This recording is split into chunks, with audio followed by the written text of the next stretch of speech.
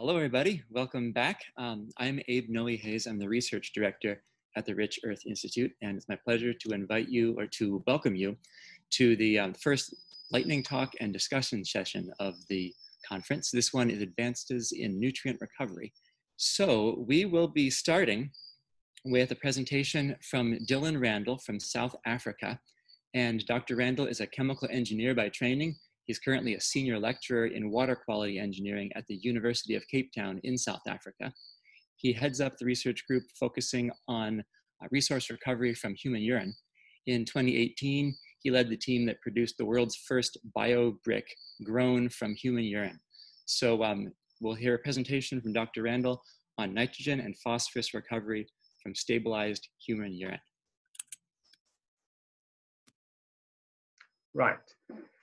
So thanks for that introduction. I'm going to get straight into it. So when we look at resource recovery from urine, we realize that about 90% of the urine is made up of nitrogen, which is fixed as urea. And now this urea degrades in the presence of an enzyme called urease to produce CO2 or carbonate ions, ammonia or ammonium, depending on the pH of the system. So we can prevent this reaction from occurring by operating at a low pH, but we also recently found that we can also prevent it from happening by operating at a high pH. And actually, when we look at it, we see that, so if we allow this reaction to occur, the amount of ammonia being produced will gradually increase if you don't have the enzyme present. But when you have urease present, you see a rapid increase in the amount of ammonia being produced, which means that that reaction is occurring. But when you add calcium hydroxide and you still have the enzyme present, you see that the amount of ammonia being produced actually stays pretty stable. In fact, it's not the addition of the calcium hydroxide, but rather it's the pH of the solution that is affecting this. And I'll explain this in a little more detail by considering the solubility.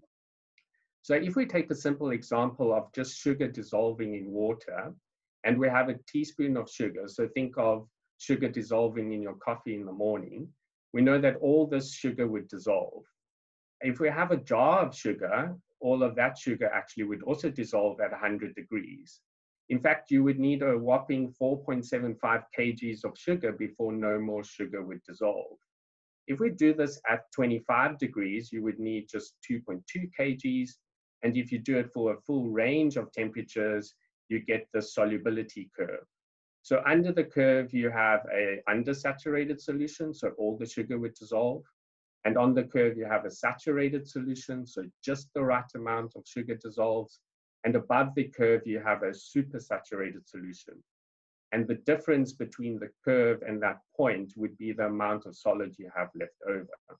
So as we increase the temperature, we see that the solubility of sugar increases. But when we look at the solubility of calcium hydroxide, we see something different.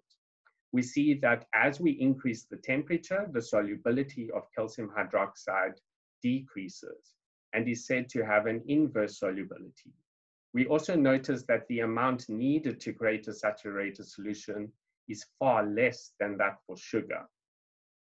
When we look at this in comparison to urine now and water, we see that the composition of the urine and that of water being very different still results in pretty much the same pH when you add calcium hydroxide as a function of temperature. What we also see is that when we add the calcium hydroxide in different types of urine, so these different colored curves represent different types of urine, we see that the amount needed to create a saturated solution is different. And so we recommend a dosage of 10 grams of calcium hydroxide per liter of urine. So to summarize, the amount of calcium hydroxide dissolving depends on the composition, and that the saturation pH is fixed at a specific temperature.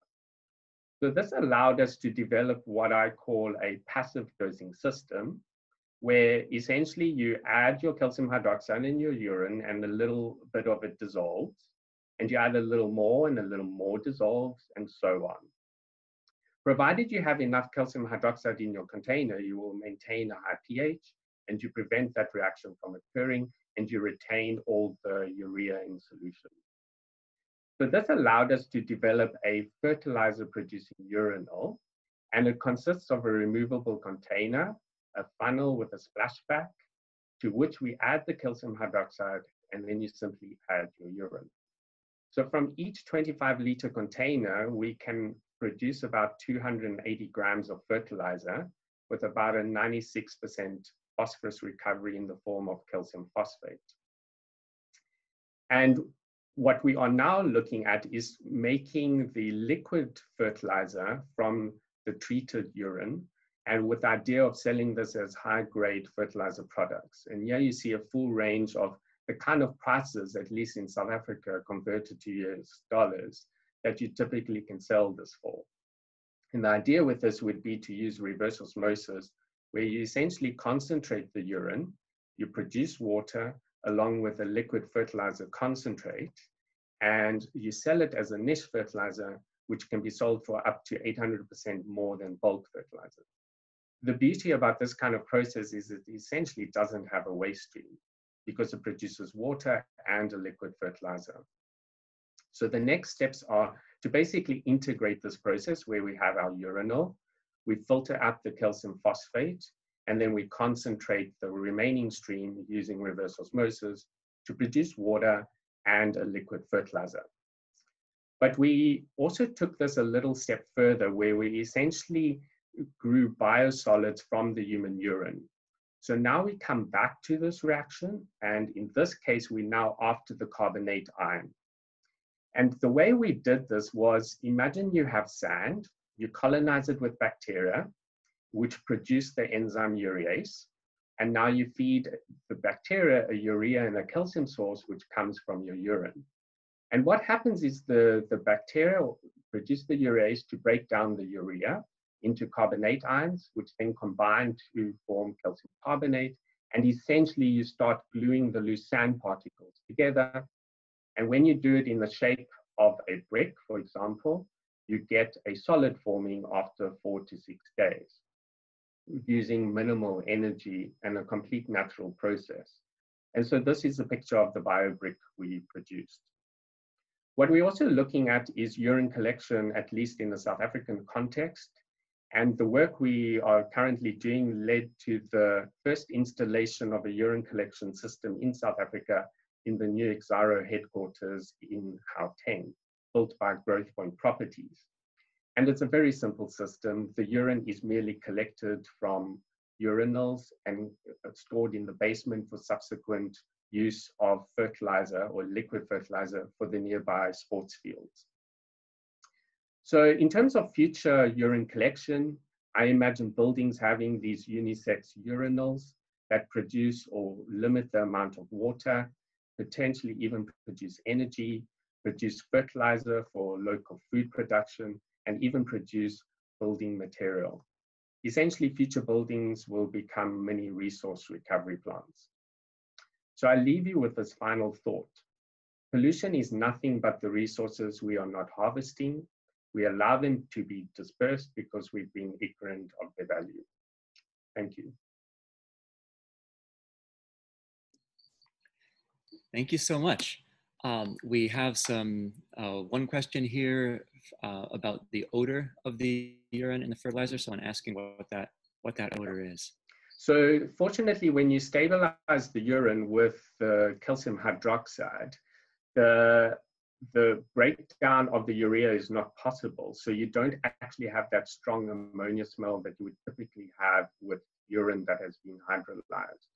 So actually, people are going to find me strange for saying this, but once you've stabilized urine with calcium hydroxide, it can actually start smelling aromatic based on the organics that are present in there. And sometimes it has a sweet smell even, because you don't have the issues with the strong ammonia.